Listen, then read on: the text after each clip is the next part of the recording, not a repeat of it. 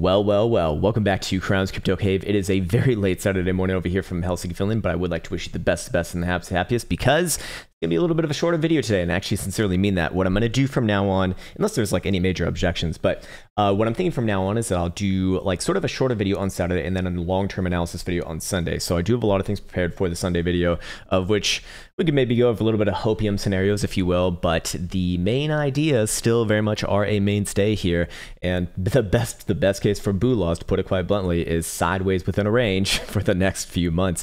It is going to be rather boring at best, and at worst we will see a major massive dump into the $20,000 territory, of which we will discuss more or less tomorrow. We might put a few markers on it today, but that's what I really want to save for the long-term analysis video. Today I wanted to focus it on the short term, and so with that said, let's waste no time. Let's just get into it right here, right now, and start off with our short-term time frame analysis, of which we go down to an hourly in this case. And what do we see? So Bitcoin did hit our $36,000 target yesterday, which was born off of the rejection off the 4-hour 200 moving average from the day prior to, or sorry, actually 2 days prior to that, on the 17th that is. And now we find ourselves a little bit lower in the overnight session. So with that in mind, what are we looking for right now? Well, actually would be looking for a little bit of bounce behavior over here, coming in from our June 12th lows that we spoke about from yesterday. And while I would expect a bit of choppiness over the weekend, ultimately I don't think that we're going to see anything too crazy here, to be fair. Now, with that in mind, we have a pretty obvious range going on for the hourly right here, a bit of a base right around 34.6 to 30, basically 34.6 to 35,000 bucks. And as long as we're above there, I would be preparing for a little bit of sideways and a little bit of upside, perhaps a bit of a bounce. Not calling a reversal here or anything like that, but a bit of a bounce certainly over the weekend is not asking for too much. At least I would so think. We can go over here to our momentum charts, which we can go down all the way to the very low term timeframes, of which the hourly is showing upside momentum continues as long as we're closing above 35.2. So that is the magical number right there. Bi-hourly is showing 34.9, 3-hour is showing 35.4, and 4-hour is not quite there as well, but 35.7 is the magical number. So we can see a bit of a domino effect right there. And realistically, where's that 35.7 number on the 4-hour? That'd be coming in line very likely with that 21 exponential average, probably a little bit later today, assuming that we do continue with the sideways action right here, which I do think is rather likely. So with that in mind, if we were to pop back above that region, or just, you know, very bluntly put, if we're using an hourly right here, which honestly over the weekend, I mean, wouldn't be the worst idea here, any sort of a closure above this region, especially 36,150-ish region, I would be looking for Bitcoin to rally up. Perhaps even all the way up to deeper 36, like somewhere around 36.8 to 30, maybe even 37,000 bucks. Again, I would be very, very careful about saying anything more of a, you know, of like a greater reversal here. This is only short-term stuff. And realistically, if I were to just kind of document the range for today, it would probably be something like this. Now, of course, that obviously does operate, or sorry, that does offer up contingencies on the other side as well. And if Bitcoin does break this area to the downside, just anywhere below our June 12th lows, if you want to use a wick basis, that's probably good enough. 34,630 is magical number right there, or on a closing base, you could probably say about 34.7, 34.8.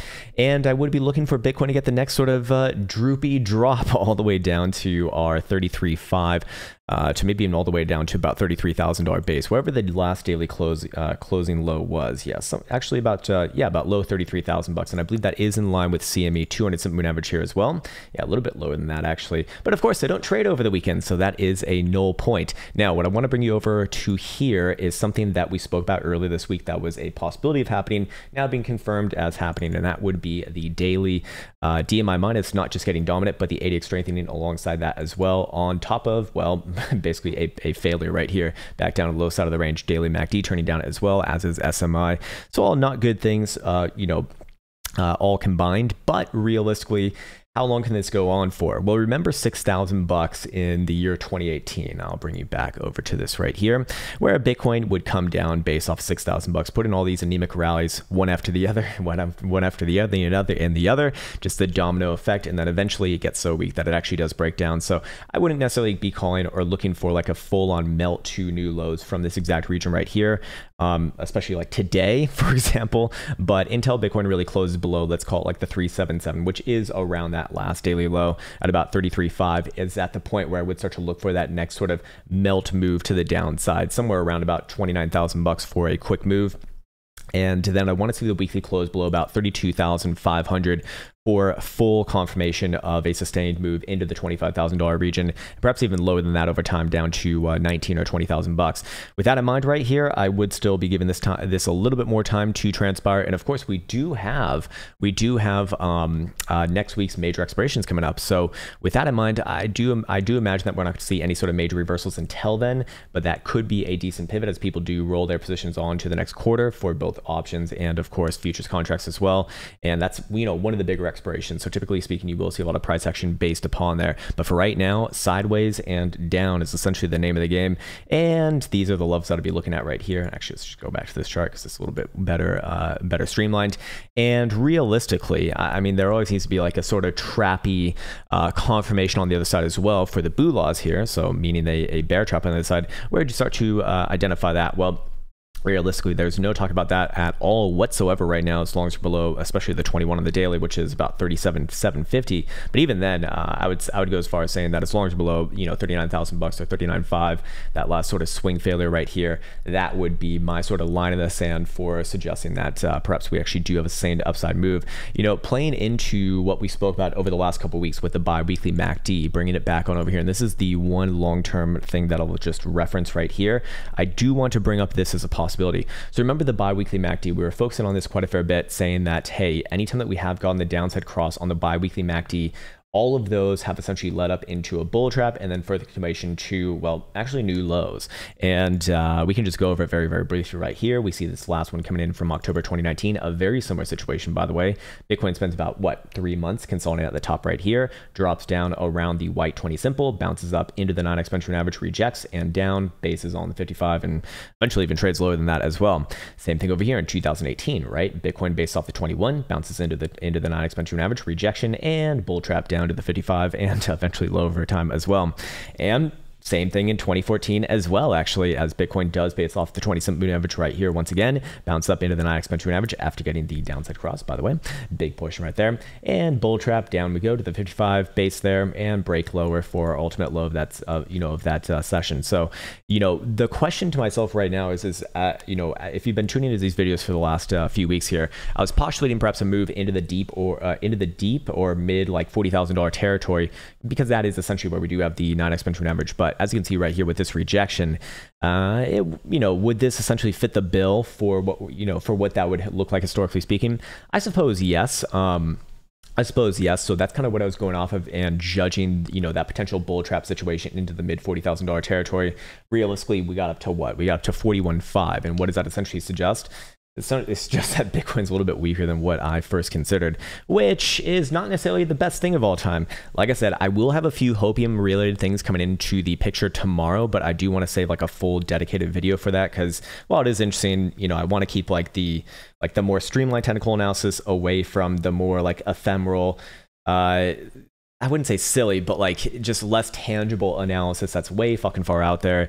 And, you know, I also don't want to spread the wrong message as well, in the sense that, like, look, at the end of the day, man, like this is not a signal of strength right here, you know, these last few days. So the big thing was coming back down below about 39,000 bucks. We also do have an impending death cross on the exponential moving averages, which I'm sure a lot of people are talking about the simple moving average death cross, which probably might have already happened. Let's actually double check. Let's see. It's going to be the blue moving average right here. Yeah, they're actually crossing right now. A simple moving average cross is going to be an exponential moving average cross is going to be exponentially more powerful, actually. And to be fair, I mean, it's not really in danger of happening at this exact moment, but I would give Bitcoin some time to essentially oscillate within this region for a little bit more, between the 377, this guy right here on the daily specifically, and the 200 exponential average. Give it some time within there. And that's why I do say, while, you know, technically a lot of things do point towards a further resolution to the downside, it could take some time, and I wouldn't be too surprised to see like another anemic bounce within this region. And, you know, if you want the biggest hopium that I can give you right now, technically speaking, this is not much, but technically speaking, CME would still be operating on higher lows right here. If it can reverse right here, is it reversing right here right now? No, absolutely not. In fact, there's zero signals of it reversing right here right now. We need at least Monday and Tuesday. So it will not happen on Monday. Earliest could happen on Tuesday, and it should be very obvious. Bitcoin probably bases off around the 200 simple, and then you see some sort of reversal dildo formation, and then you'd have confirmation back above basically the 21 in this case, which is around 39,000 bucks. If that were to happen, okay, fair enough.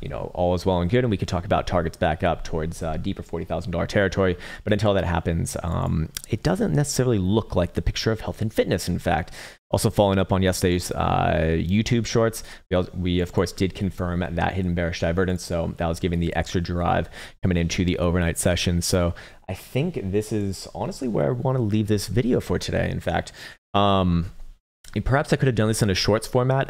Perhaps that would have been better. But then again, there's a little bit of nuance in this as well. So realistically, what am I looking for right here on a Saturday? A little bit of a sideways range. General direction down, obviously. Whoops, let me just get this right here. But over the weekend, Saturday, would I be surprised if we pop back up even close to like 36,000 bucks? Definitely possible here. I'm not necessarily looking for further information to the downside over the weekend. It's kind of my main disposition. Again, mostly based off of low-term time frame momentum oscillators. If we can get the 4-hour Stokes pointed back up with a closure above 35.7, that would look decent enough. For a move perhaps into the mid 36s. But for right now, short-term hourly 34.6 to the downside versus about 36.150 to the upside. Short-term, does Bitcoin trade back up to 35.8? Looks relatively likely. Let's see, what does a 30-minute say? Yeah, 30 minutes kind of fighting its way out there, I suppose. Not really getting anything too obvious right here, but realistically, it's the break of this little short-term structure right here that's going to drive the next potential interesting trade again to the downside. Looking just above 33, about anywhere between about 33 even and about 33.4, 33.5, and to the upside, well, I think a little bit less likely, but still very much possible. Weekend is kind of strange times, like the twilight zone. Perhaps I'd be looking at a move all the way up to 37,000 bucks. Actually, if we do take out 36,150, at the very least, somewhere around 36.7 to 36.8 region. So with all of that said, I just want to see if I missed anything major right here. Yeah, we do see volatility expanding right now on the 4-hour. So we actually finally did see that expand about a day later than what I was thinking of, but fair enough in this case. The thing with this is, though, is that it is expanding within the direction of, well, a downtrend. So while, bounces are probably welcomed over the weekend, trend continuation, as long as this is expanding, is well within the context of a downside trend. I feel like there's something major that I'm missing right now. Yeah, 12-hour TSI turning down. We already got that from yesterday. What about 12-hour? Or sorry, daily? Daily is actually in danger of doing the same thing as well. I'm playing out the same trend line from our last few highs right here. Oh, that's nasty. Will not cross below today, or well, barring a $4,000 dump Ola from where we're at right now at 31.5. But that will naturally edge down. Now, I would say the other, or well, no, this would not be helping right here. Daily RSI also losing the exponential. Again, not too, not too like massively concerning right there. It is more or less neutral to slightly bearish. But I'd say the one other hopium thing that I can give you for right now as well is, while the Jewel did play out that move all the way to the fib here, and while it is expected to get a pullback from that region, I would be looking for it to now curl back down around here. If you get another buy signal somewhere in here, assuming that they all start to kind of curl together, that would be a decent, at the very least, local low, or perhaps a few $1,000 rally, if that. But we'll see that one in real time, and obviously that's not happening.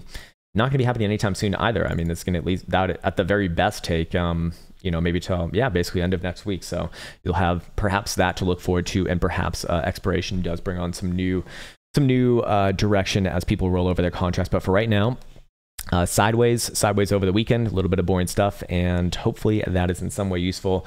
Perhaps I'll record a short later if something happens outside of the guise of this little range right here. And with that said, I'd like to wish you the best and the happiest. Take care. See you soon.